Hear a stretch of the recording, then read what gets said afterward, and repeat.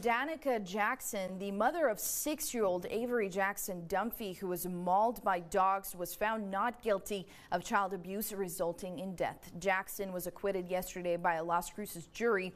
Avery was killed back in November of 2021 when he was reportedly left outside unsupervised with 6 dogs at his grandparents' home. According to a medical report, the boy suffered severe wounds to his neck and chest area. It was a heated moment in the courtroom as family members, including the boy's father, shouted their outrage as they were escorted out of the room.